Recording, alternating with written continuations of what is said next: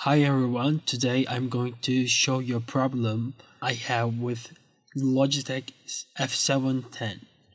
And if you know, probably you already know that if you have a problem like this and you click update and browse and pick an Xbox from here and you solve the problem. Okay, but after doing this, if you have still that kind of problem that is not working properly, and I have a solution for you.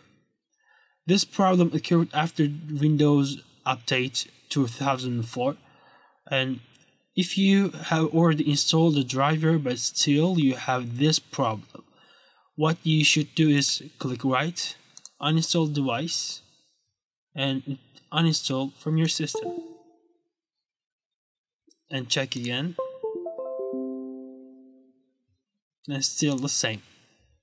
In this situation, what you need to do is to go to Logitech's website and you should click support, and in support, and you see that getting started, and here click downloads. In downloads section, you are going to see the connect utility. I click download now and I open it. It says F710 Gamepad has new batteries if you have more than blah blah blah, and it's like it's not something important. So I unplug it and I plug it again, and I'm pressing Logitech button on my gamepad, and now it works perfectly. And I can see the Xbox menu.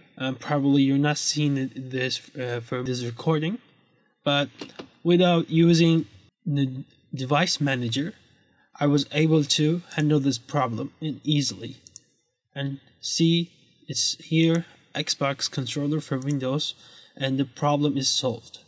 And if after this, if this occurs again, and after this, you can click right and here, and it's like F710, you can carry out the procedure that is really common on internet, and browse on computer and click Xbox, something like this, and you solve the problem. For the first time, you need to do this, and I hope it helped you a lot, because it helped me a lot, because I really struggled for hours for solving this problem. Thanks for watching. If you like, you can subscribe.